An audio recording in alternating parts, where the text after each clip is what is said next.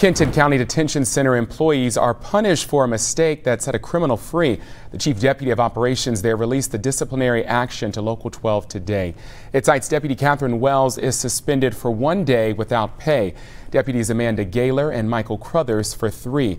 The memo says that they failed to properly find out the identity of Jacob Baxter, who pretended to be Joshua Baker when his name was called to be released. Now, as a result of this, Baxter was allowed to walk out of prison and even given a bus pass to get to downtown Covington. He was rearrested a few days later, and the mix-up was discovered, and he now faces additional charges of felony escape. Now, we asked the chief deputy in charge of the jail if any procedures have changed to keep this from happening again. He simply said no and added that the system works when properly followed.